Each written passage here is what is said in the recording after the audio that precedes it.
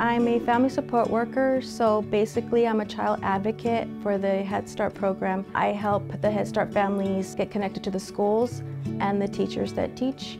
A typical day for a family support worker would be taking attendance, working with the teachers with any concerns that they have for the children, and relaying those concerns to the proper avenues that can help assist them with their developmental needs.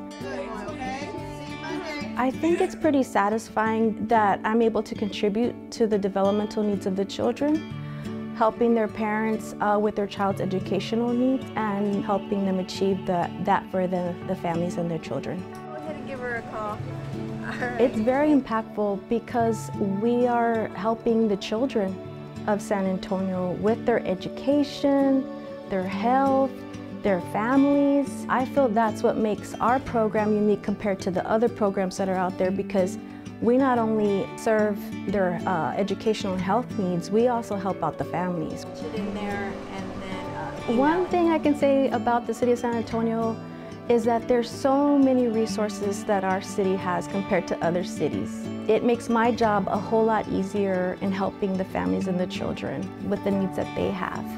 Head Start, it becomes like a family to you. It is a really great program for our community, and I'm proud to be a part of it.